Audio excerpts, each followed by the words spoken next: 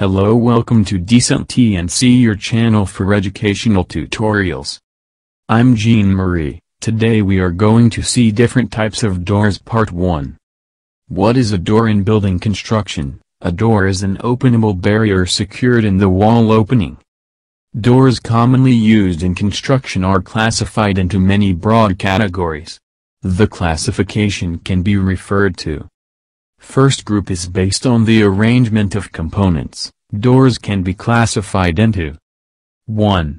Battened and ledge door. It is formed of vertical boards known as battens, which are usually fixed together by horizontal supports known as ledges.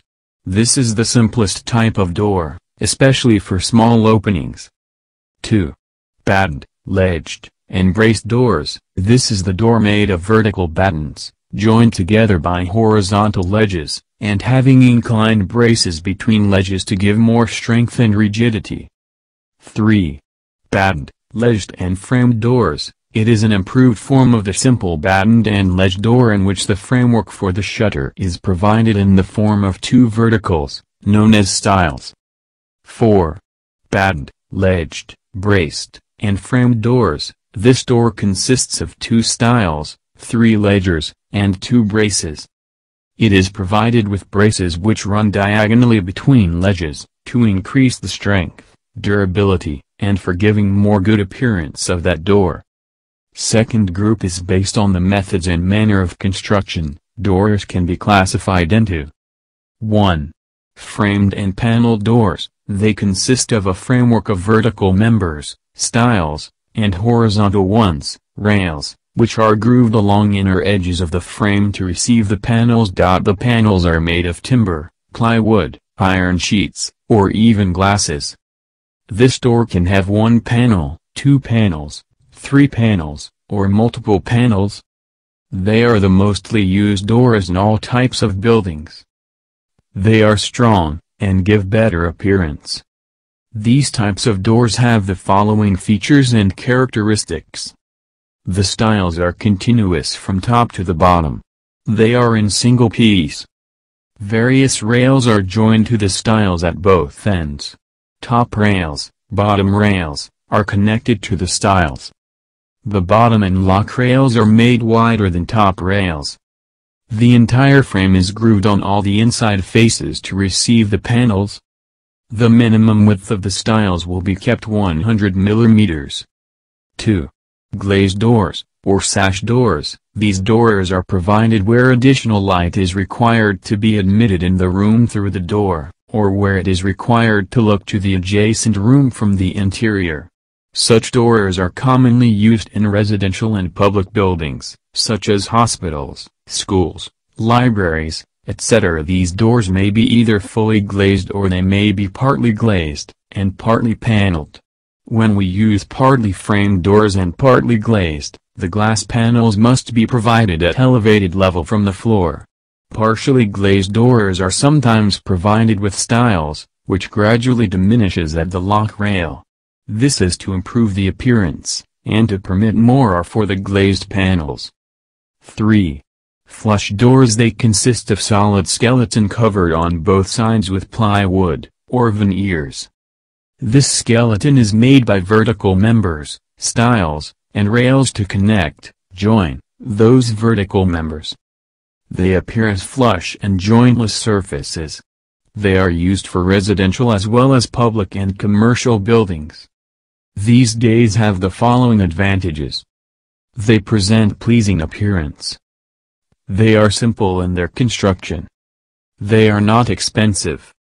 They have better strength. They have greater durability. 4. Louvered doors or Venetian doors. Louvered doors have louvers. They permit free ventilation through them, and at the same time, they maintain the privacy of the room. These doors are used for latrines and bathrooms of residential and public buildings. These doors may either be louvered to the full height, or they may be partly louvered and partly paneled. Louvers are arranged at such an inclination that they permit the passage of air through them. Louvers may be fixed or movable. Third group is based on the working operations. Doors can be classified into 1. Revolving doors. These doors consist of a centrally placed mullion to which 4 radiating shutters are attached. The mullion or vertical member is supported at the bottom, and its rotation is without any friction or noise. These shutters may be fully glazed, fully paneled, or partly glazed and partly paneled. These doors allow the entrance of one person and exit of the other person at the same time. Such doors are provided in public buildings such as libraries, museums, supermarkets, banks, where there are constant visitors. 2. Sliding doors. In this type of door, the shutter slides on the sides with the help of runners and guide rails. The door may have 1 sliding shutter, 2 shutters, or even 3 shutters, depending upon the size of the opening and the space available on sides for sliding. 3.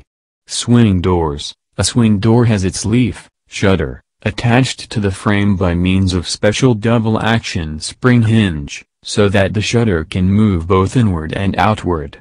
When the door is to be used, it has to be slightly pushed to make the action of spring. This door is always kept in closed position.